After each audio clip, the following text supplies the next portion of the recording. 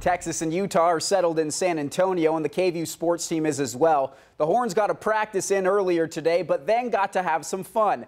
Emily John Greco joins us live from SeaWorld, all part of the Alamo Bowl festivities leading up to Tuesday's game.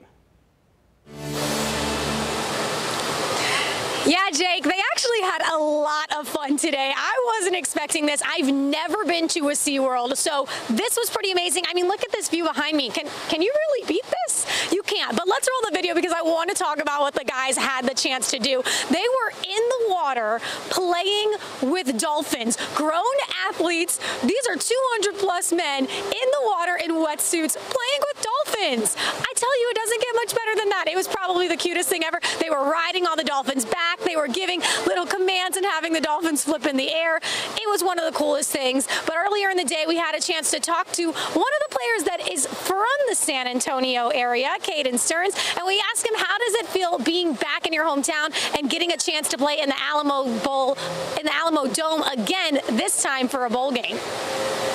Played at least maybe 6-7 times, and again to come back means a lot to me.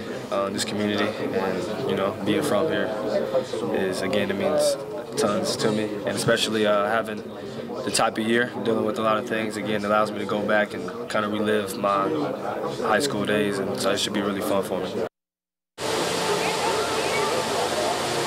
We also asked him how many people is he going to have in the stands, his family cheering for him. He said there's going to be a lot, but he was honest with us. It's pretty hard to get tickets to this game. So he said he's going to have a big fan base. Don't worry, but he does apologize if he couldn't get you a ticket. He says he's sorry. I also have to give a shout out. I asked Brandon Jones why he wasn't in the water playing with the dolphins. Guys, he told me he was scared of dolphins. I was like, how are you scared of dolphins? I don't know, but it was hilarious. Great day here at SeaWorld. We are going to continue to keep you guys covered with everything that's going on here in San Antonio. But for now, I am live at SeaWorld San Antonio. Emily John Greco for KVUE Sports. Thanks, Emily.